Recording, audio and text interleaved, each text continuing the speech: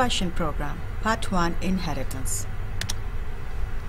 Learning target, I can create classes using inheritance, or I can create a program using inheritance. Now let's take a look at the question class hierarchy.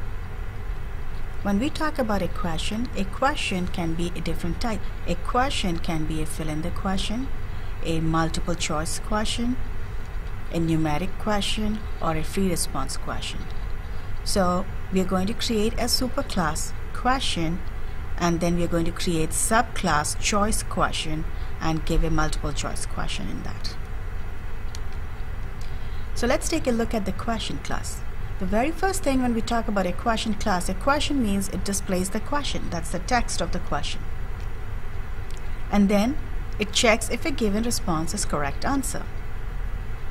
So when we talk about question, we need to know the important two things. One is the question itself, and one is the correct answer.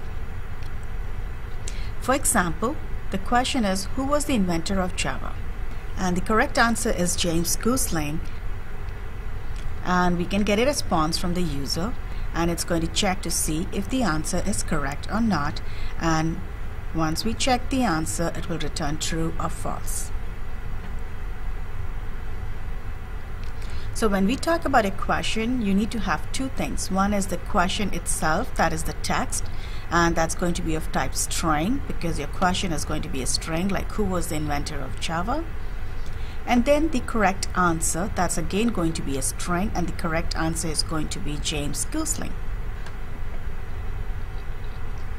So these are the two private instance fields that a question class would have. Now let's take a look at the methods. So the methods, the first method you need to have is set the question. So we're going to create a method set text that will set the question.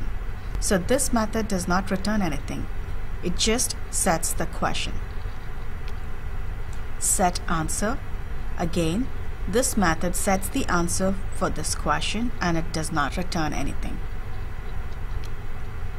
Check answer. Now this method will check a given response for the correctness, and then of course it will have to return true or false based on the answer. If the answer is correct, it would return true, else it would return false. Display this question. Display method. Now this method will just print the question or display the question. Your question class will have two private instance fields, text and answer, and then it will have set text, set answer, check the answer, that's of type boolean, and then display the question. Implement your class with the following instance fields and following methods. Once you're done completing your class, come back to this video and we would work on question tester class. Now pause the video, complete your class. Question tester class. So when we talk about a question, the question, we know that it will have two things. One is display the text of the question. The second is check if the given response is a correct answer. In our question tester, we're going to instantiate question object. We're going to ask the user for, you can input a question or you could ask the user to input a question. And then you could invoke methods to set the text and the answer using the set text method and set answer method.